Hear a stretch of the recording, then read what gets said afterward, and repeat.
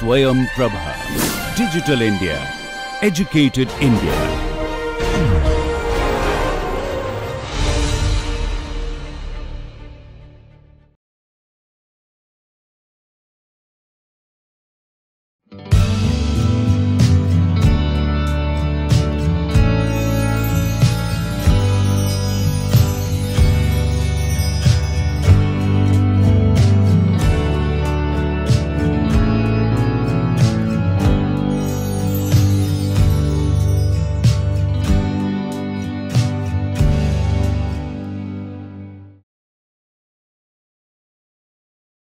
Hello and welcome friends. This is the second lecture on equality, and today we are going to discuss very briefly what we have left in the previous lecture about the idea of equity, egalitarianism and its relationship with equality. So, we will briefly discuss that, and then finally today we will focus on the idea of equality of opportunity and also what we call preferential treatment or affirmative action.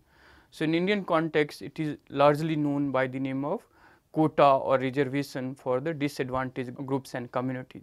So, in the second part of today's lecture we are going to discuss basically the idea of preferential treatment and how it is justified in the name of creating a society which is more equal, more egalitarian and so on. So, in the previous lecture on equality, we have discussed different kinds of equality such as legal and political equality, socio-economic equality, equality of welfare, equality of resources and equality of capabilities. These three major approach about equality of what. Even when we agree to the concept that we need equality, then the next question is equality of what, and there is these three major approaches to address these questions. Equality of what, that is equality of welfare, equality of resources and equality of capabilities, as in Amartya Sen we have discussed. Then finally we have also discussed the complex equality, about which we discussed Michael Walzer and different spheres which he was talking about, which ultimately will lead a kind of inbuilt mechanism to counter or to restrict any forms or any sections of domination over the other sections. In the last part of the introductory lecture on equality, we have also discussed this idea of equity and egalitarianism. This idea again we will discuss in today's lecture before we move on to discuss what is equality of opportunity and also the idea of preferential treatment or what we call reservation. So, equality of opportunity is more desirable than equality of outcome. Now, these two terms is something which we need to, and we will come again in the course of our lecture today. This idea of equality of opportunity in contemporary discourse on equality is more desirable than equality of outcome.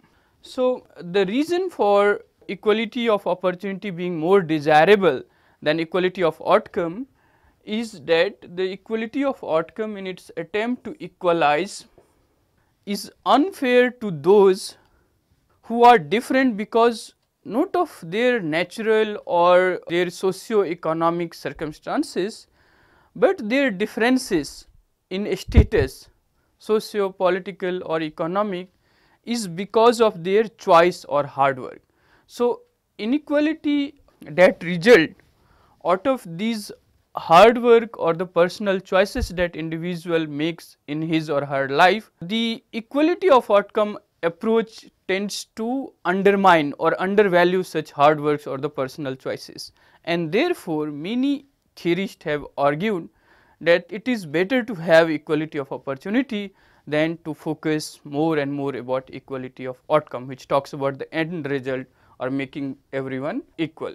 So, it is unfair for those who are different because of their choice or hard work, and therefore many supporters of equality argue for equality of opportunity and do not consider inequality as necessarily bad. So, for them the inequality in itself is not bad.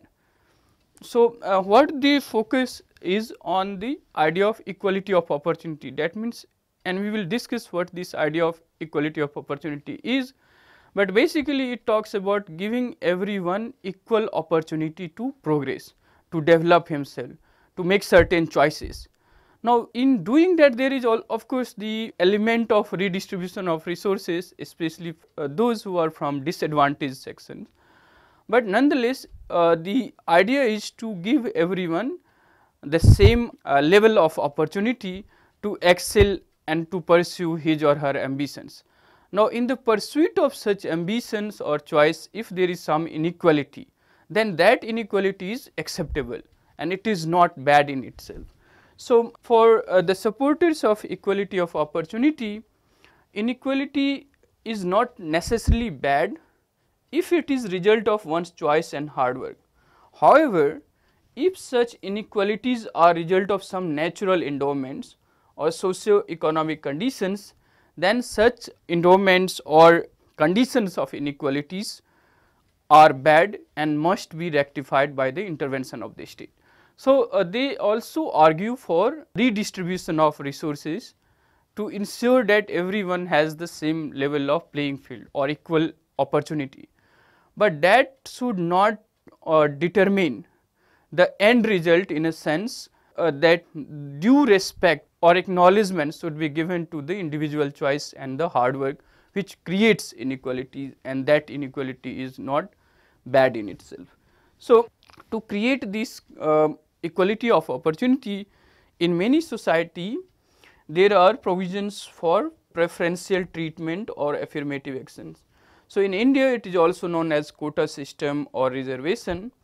Such treatments are justified in the name of equality and are meant for those who are both historically as well as socio-economically from the disadvantaged sections of the society. So, this difference from equal treatment or equality of opportunity to give some kind of preferential treatment or a reservation or quota is justified only when it is for those who are historically and in contemporary times socio-economically from the disadvantaged groups. So, the overall objective here in the discourse on inequality is that everyone should be given free and equal opportunity. If there is some difference that needs to be made, then that difference is justified on the basis of historical disadvantage and also the socio-economic disadvantage, and that alone justified some kind of difference, some kind of preferential treatment and affirmative action that we will discuss. So, now if we briefly discuss this point about equity and egalitarianism and its relationship with equality, this is from the previous lecture we have had. So, equity as a term is more related, and as I have discussed in my previous lecture, that in the contemporary discourse on equality, the absolute equality as an ideal is neither desirable nor possible to realize. So, it is a kind of gradual progressive process which may lead to more and more kind of equal and egalitarian society.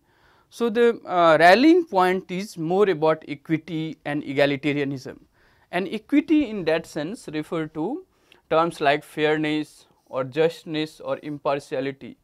So, the other political value that is intimately connected with the ideals of equality is justice or liberty.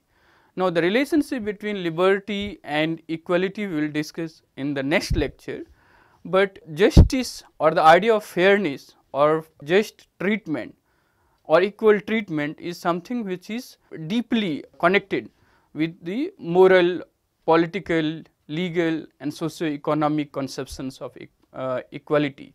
And we will again discuss this point when we will discuss the idea of justice, particularly justice as fairness in John Rawls. So, equity as a term is more related to terms like fairness, justness or impartiality. It is different from equality, which focuses on treating everyone equally. So, that is a kind of more broader abstract ideal of equality which wants everyone to be treated equally. But absolute equality, and we have discussed, equality is not equal to uniformity. That means same level of income, same kind of house, same approach to good life or regimentation of life and so on. So, the better approach to achieve equality is not the absolute equality or abstract equality, but the principle of equity, which is different from the equality. And egalitarianism is much broad. So, equity in that sense includes certain principles of having a different approach to diverse sections of society. So, maybe one of the visuals you have seen in the say cricket match or a football match, where different people are watching the match and there is some kind of obstructions here.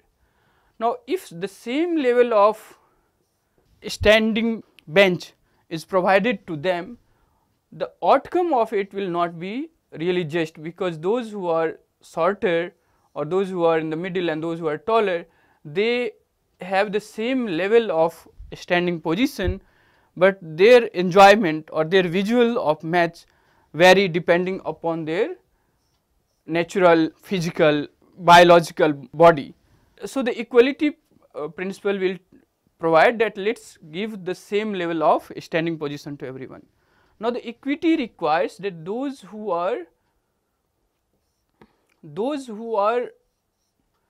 shorter, they should be given more, those who are in the middle, they should be given more, those who are too tall, they should be little less. So, the equity principle requires a kind of differential treatment to ensure that everybody should have the same level of enjoyment, same level of playing field or same levels. So, there is a kind of slight difference between the idea of equality and the idea of equity to ensure the equality in the outcome, and everyone should have the same level of playing field.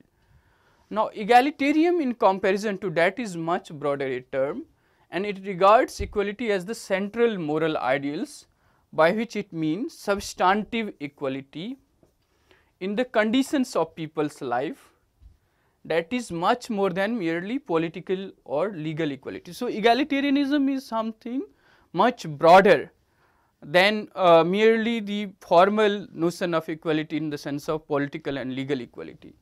It talks about the actual conditions of individual living and how that conditions of living is equal to the rest of the community.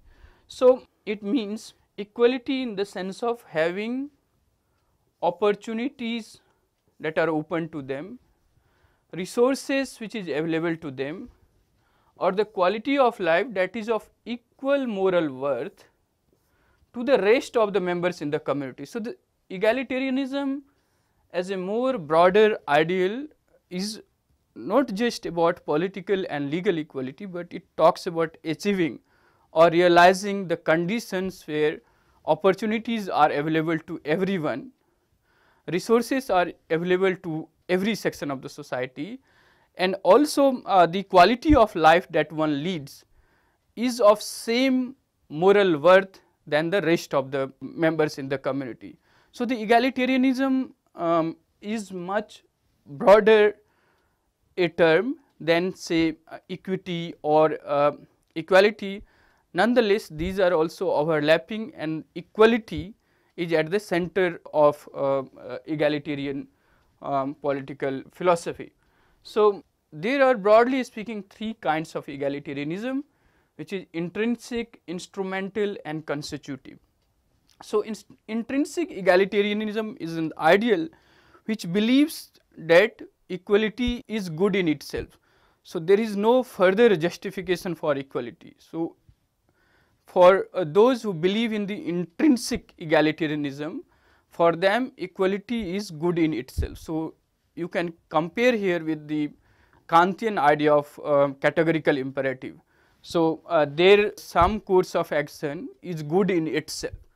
It does not require any justification from outside or external justification or achieving certain ends.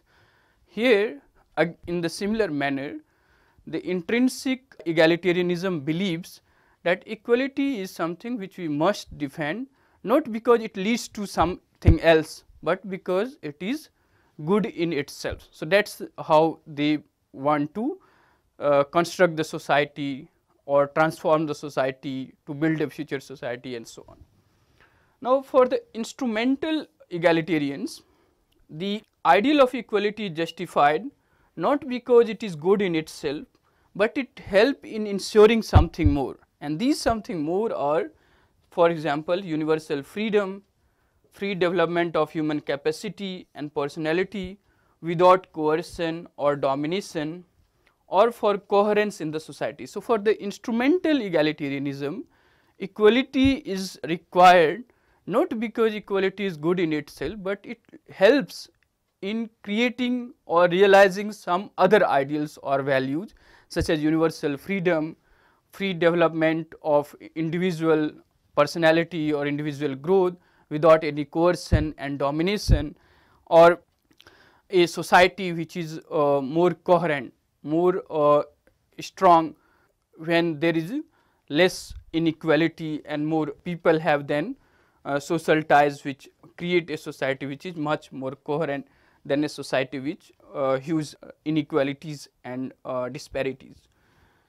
The final constitutive egalitarianism focuses on creating an equal society. So, here it should be basically egalitarianism.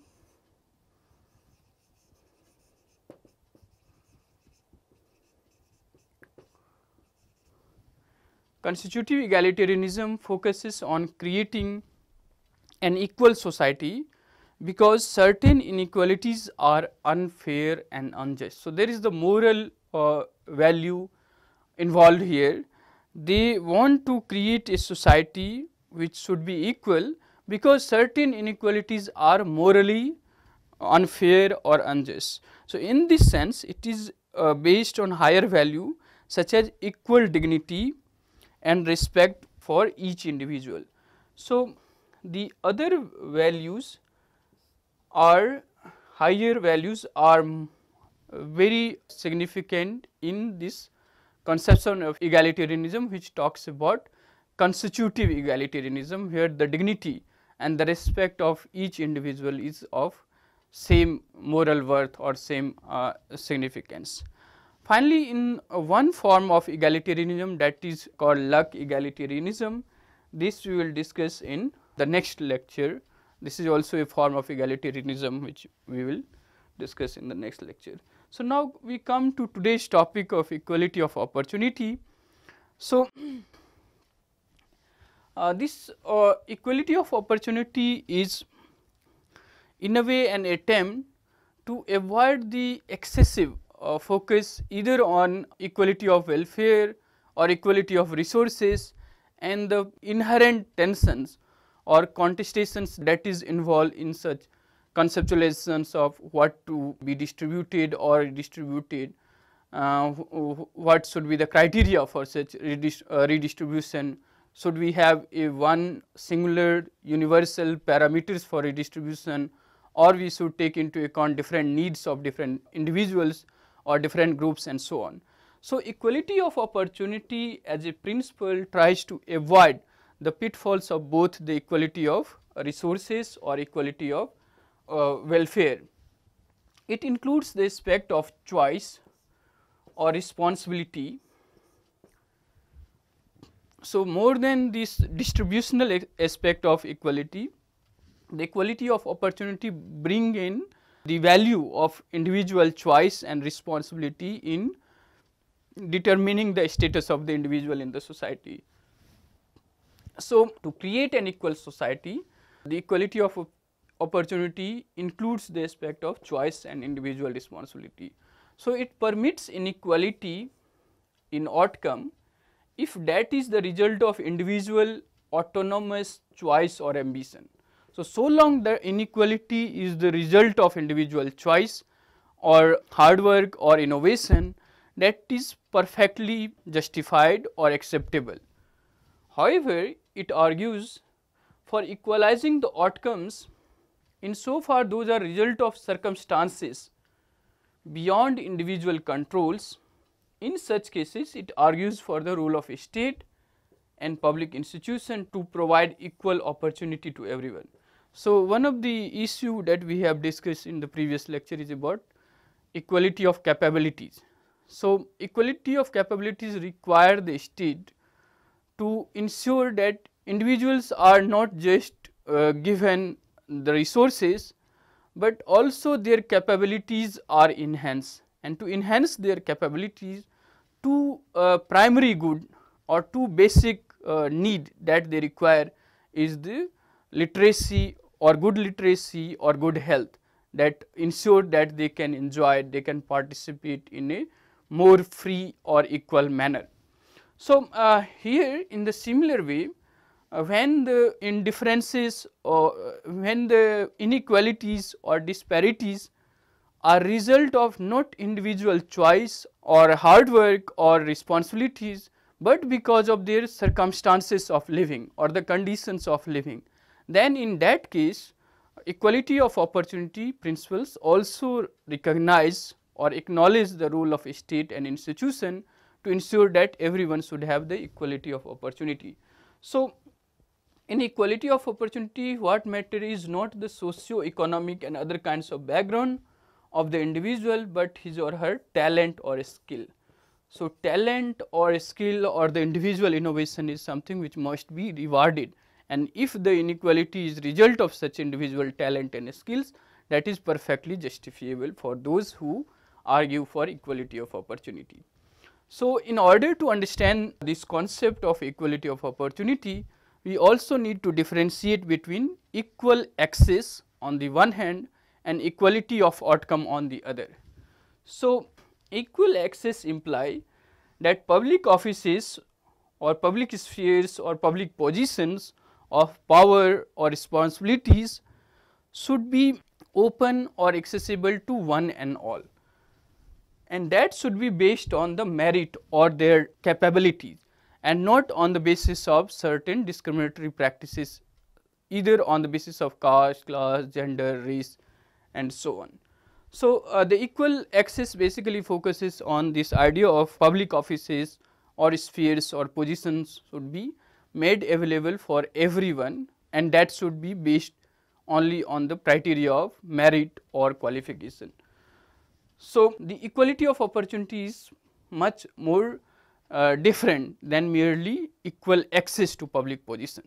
So, equal access is about once some individuals or a group of individuals should compete with a public office which is ideally available for all of them depending upon their merit or qualification. So, those who have the qualification for that position will get that position. That means, the only criteria to be accessible to a public office or public position is the merit or qualification and not the caste, class, gender or religion and so on. So, the equality of access principles argue about making public offices accessible to everyone. Now, whether that ability or capability to access that office is available to every individual in the same way is not something that equal access principles bothered about. However, the equal opportunity principles argue that it is not just enough to keep public offices open or accessible for everyone, but also to ensure that individuals get the opportunity to develop or acquire capability or talent to access that office. So, in that sense, equal opportunity principle is much broader than merely the equal access principle. The second is equality of outcome that focuses on the end result. In doing so, it overlooks or ignores the individual efforts or the choices that an individual makes in his or her life. In other words, it tends to treat someone who value leisure at par with someone who believe in the hard work or diligence.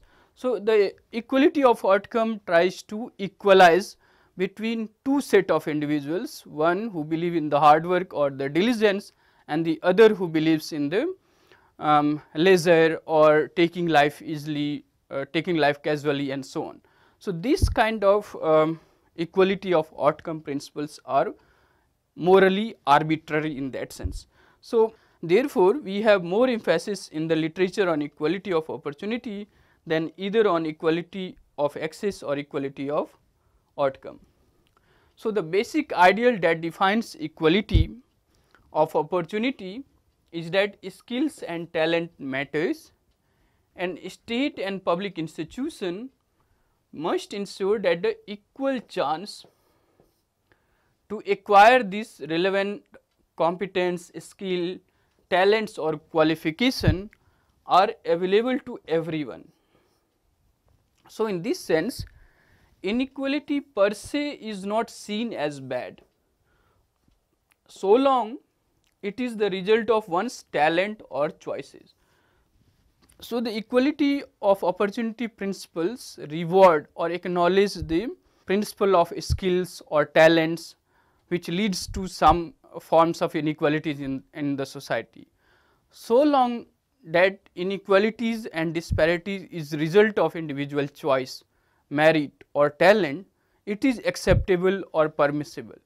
But if those disparities or inequalities is result of certain conditions which is beyond individual control, such as caste based hierarchy or hierarchy on the basis of one's birth, or birth in a community which is in the minorities, ethnic or racial or religious minorities and so on.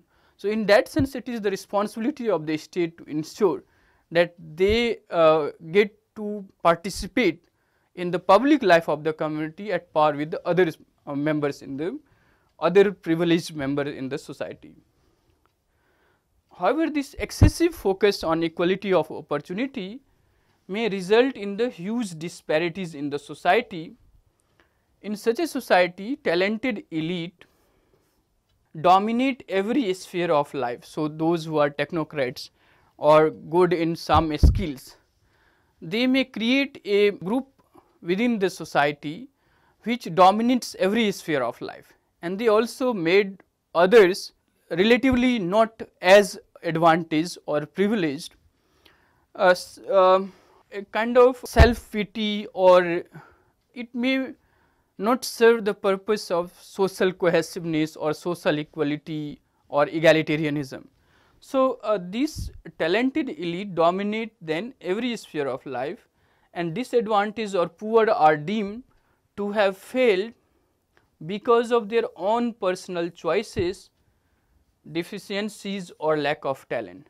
So, this kind of excessive reliance on this equality of opportunity principle may create a society where a few or minority of talented elites may dominate every sphere of life, and those who are disadvantaged may be told or may be seen they are disadvantages because not the structural or the conditions of their existence which is beyond their control, but because they lack their own personal choices, personal talent or personal deficiencies. Therefore, John Rawls argue that people no more deserve their native abilities, including their propensity to hard work, than they do those advantages gained from their family and social backgrounds.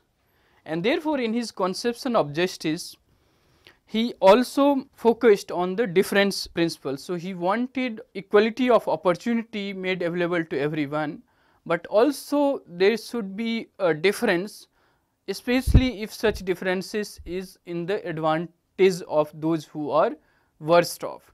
So, this principle of difference or difference principle of justice we will discuss again when we will discuss John Rawls' conception of justice as fairness, but here it is important to note that equality of opportunity, if we focus exclusively on that, may create a society with huge disparities or inequalities, and in that society only a few or minority of individuals with talent dominate every sphere of life, and the rest of the society may be seen as lacking in talent, or they are disadvantages because of their personal deficiencies or lack of talent and so on, and that do not create a society which will be more cohesive So, we need to balance this excessive reliance on equality of opportunity to also include the principle of difference depending upon the requirements of especially disadvantaged sections of society.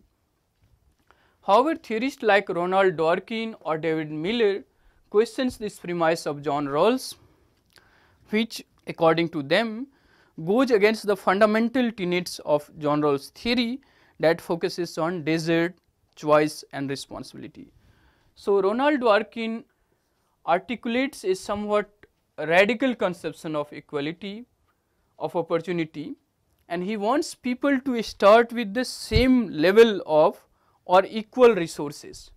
So, the starting point should be of same level of or equal resources, and that same level or equal resources require the intervention from the state to compensate those people who are naturally disabled or lack talent, and then they should be left free to pursue their choices and ambitions in free market with minimum role of the state. So, Ronald Dworkin further conceptualized this principle of equality of opportunity by arguing that individuals should start with the same level of resources, and if there is inequalities of resources that is available to individual, a state has a role to redistribute the resources, so that everyone should start with the same level of resources. Then once they have the same level of resources, what they do, what choices they make and how they pursue their ambitions, that should be left with the individuals to participate in the free market economy with a minimal role of the state. And if the disparities or inequalities is result of the individual choice, despite having same level of resources or same level of a starting point, that kind of disparities and inequality is perfectly justified according to Dworkin. Now, not all liberal theorists defend this principle of equality of opportunities. For example, defenders of free market liberal economies such as Frederick Hayek argues that some redistribution of wealth or resources are desirable or can be justified. However, any attempts to completely remove the inequalities of opportunity is doomed to failure, because in their opinion too much of equality, including equality of opportunity, tends to undermine the social and economic condition that is required for innovation and progress. So, the motivation for individual to innovate or to put extra effort or to do hard work will be unavailable if there is too much emphasis on creating equality or providing the same level of resources to everyone. So, they somewhat considered the excessive focus on creating the equality of opportunity or equality in the society in general, it may be detrimental to individual innovation and hard work, and therefore, we have many liberal free market economic supporters who not necessarily justify this idea of creating freedom of equality or equality of opportunity, because for them that give the state and public institution to regulate, to interfere in the individual lives excessively, and that is detrimental for individual motivation or individual efforts which is required for the society as a whole to move forward. So, there will be some individual which will be more innovative than the rest, and it is because of those individual society overall progress from one stage of development to the next. And if we focus excessively on the equality, then the chances are the individual may not be motivated enough to take risk or to make certain innovations and so on. So, to the reward the inequalities is somewhat required also for the overall progress of the society. So, basically many liberal free market economists do not necessarily focus on the absolute eradication of inequality in opportunity. So, now the second part of our lecture where we will discuss this idea of preferential treatment of affirmative action. So, this is the mechanism which basically goes against the fundamental idea of equality, which believes in treating everyone equally. It is based on this difference principle, especially for those who have been suffering from both historical as well as the socio-economic inequalities, especially such as ethnic, racial or religious minorities, women, Dalits and so on. So, this term preferential treatment or affirmative action is used interchangeably, and there are many terms that is related to this mechanism, which is also known as reverse discrimination or positive discriminations. In India we call it also quota and reservation. So, this whole conception of preferential treatment or affirmative action operates somewhat between the idea of equality of opportunity and equality of outcome. So, to create a society which will not be absolutely equal, but it must be more equal and less unequal, or there should be less disparities on the one hand, and all the individuals in the society should have same or equal opportunity to excel or to progress. The idea of preferential treatment or affirmative action operates somewhat in between these two kind of approaches to create a equal society, one which talks about equality of opportunity, the other which talks about equality of outcome. Preferential treatment operates somewhat in between these two approaches of creating an equal society. Now, there are various types of affirmative action. One is the encouragement. Through encouragement one can also create a society which will prefer especially those who are from the disadvantaged background. So, how one can encourage those who are disadvantaged?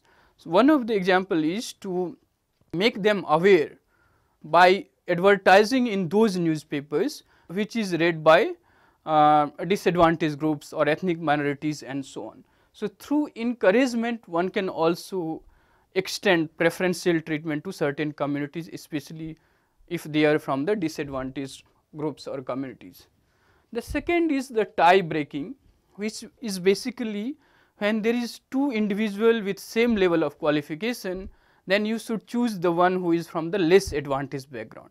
So, this tie breaking is also a form of reverse discrimination or affirmative action and so on. The third is handicapping. Handicapping is usually practiced in educational institutions or in clubs or so on, where you increase the credit or the points to access certain institution, especially for those who are from the well off or from the privileged background. So, you keep the points or grades or credits a little higher for those who are coming from the privileged backgrounds, to ensure that the least advantaged should also access and should have more chance to enter into the public universities or so on, in comparison to those who are coming from relatively better off or the privileged backgrounds. So, handicapping in that sense is also one way of preferential treatment. Finally, which is widely known in India, is the quota system or reservation, where you keep certain percentage of jobs or public jobs which is reserved for people from disadvantaged communities and groups. Now, the basic justification for affirmative action is that it intends to compensate a group which is historically disadvantaged or suffered past injustices. So, it is a kind of measure to rectify the past sufferings or past mistakes or past injustices. So, the justification for affirmative action or preferential treatment is it intends to compensate a group for the past injustices or the past sufferings they suffered. So, however, in society one of the major objection against the affirmative action is that it undermines respects.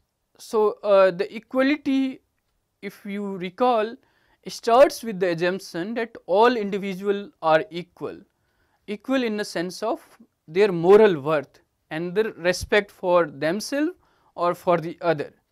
Now, the preferential treatment as it is practiced create a situation where the respect even among those who are from disadvantaged groups, but are talented, are seen to be beneficiary of a preferential treatment, and hence although he or she may have the talent is seen somewhat differently, not due respect is given to them. So, the affirmative action runs this risk of dividing even the talented individual from their due respect or due acknowledgement on the one hand, and it also creates resentments among those against whom these discriminatory practices are practiced. So, first, this affirmative action undermines the respect even for the talented individuals from the disadvantaged groups and unleashes resentments among those who are discriminated against. In India, support and resentments against the reservation is a case in point to understand some of the moral issues involved in the question or issue related to affirmative action. So, on the issue of reservation and its extension to OBC in 1990s, and the support and opposition to such mechanism is something which is a reminder to some of the moral issues that is involved in this practices of affirmative action. So, thus these policies involve certain costs which is present. So, those even with the talent are discriminated against not because they committed some past mistakes or they were involved in some past injustices against certain communities, but because they are seen from contemporary perspectives belonging to a group which committed certain injustices against certain community. So, first the moral question that is involved here is an individual is made to pay for the mistakes which he or she has not committed in the past. In the name of group, the individual member in the contemporary time is subjected to certain discrimination for the past mistakes or injustices that is committed by the other community. So, there are certain costs and the moral issue which is involved in the practices of affirmative action. The other point that we need to take into account is this is the temporary measures. Overall objective is to create a society which will be more equal and more just. Now, the tendency with the affirmative actions are it may turn out to become a kind of self perpetuating mechanism where material equality may be achieved to some extent, but ethnic or caste consciousness among the individual becomes even more stronger. So, the whole idea of eradicating the caste or ethnic consciousness gets reinforced by this mechanism instead of eradication or creating a society which will be more equal, treating people with respect or a genuine equality in the society. So, there are some of these issues which we need to take into account when we argue about this preferential treatment or affirmative action. Now, in conclusion, equality of opportunity can be seen as a remedy to the pitfalls of equality of welfare and equality of resources approach. It also tends to create a society which may be more equal. In such a society, inequality per se is not regarded as bad if it is the result of individual innovations or talent. However, if such inequalities are result of capacities beyond individual controls, then the state has a role to ensure that everyone has equal opportunity to progress or to excel.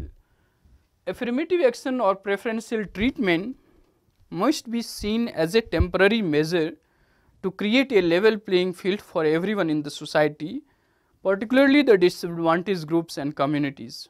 However, it should not become a self-perpetuating mechanism, and the moral issues and cost involved in such measures must be duly considered before we embark upon this policy of affirmative action or discriminatory practices.